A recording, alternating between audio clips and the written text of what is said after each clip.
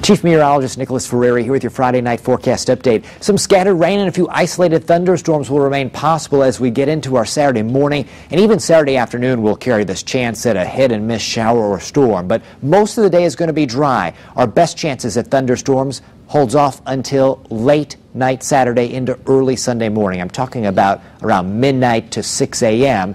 as we get our Father's Day started. After that point, the rain chances will be decreasing. So Futurecast shows us hit and miss rain during the day on Saturday, overnight into Sunday. You can see some strong storms nearby. They may affect some areas, they may miss others. Then on Sunday morning, some lingering rain.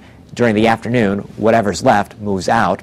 And then the second half of Father's Day should be mainly A-OK. And it'll be cooler and less humid by the time we get to Sunday.